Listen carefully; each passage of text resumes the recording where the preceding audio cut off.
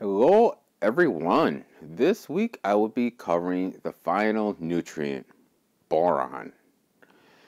Now boron is a nutrient that is used with calcium in cell wall synthesis and is essential for cell division. An adequate boron improves root intake of phosphorus and potassium. Now, boron also helps with pollination, fruit and seed development. It also plays a role in other parts of the plant, such as translocation of sugars and carbohydrates, nitrogen metabolism, formation of certain proteins, regulation of hormone levels, and transportation of potassium to the stomatas. And since boron helps transport sugars, its deficiency can reduce the attraction of mycorrhizal fungi. Which brings us to boron deficiency, which is the most common micronutrient to be deficient on. First of all, the deficiency will start in the new growth.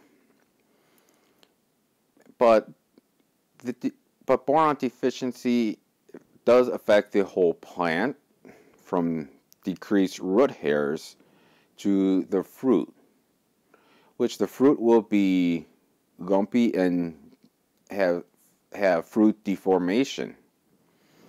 And continuing on with the fruit, the flowers will have empty pollen grains, poor pollen vitality, reduced number of flowers, and if the boron deficiency continues, the fruit may start to abort. And what can cause a boron deficiency is cool, cloudy weather, because this will limit the uptake of water, which then obviously boron will not get into your plant. And also the soil composition also affects the boron uptake, such as having sandy soil with low organic matter, simply because then the boron will leach out of your sandy soil, and high pH can affect it as well. And as far as toxicity, I couldn't find too much on this, but what I could find was that they say some water sources can have higher concentration of boron, and if your soil is, if you have poorly drained soil, it can also cause a buildup of boron.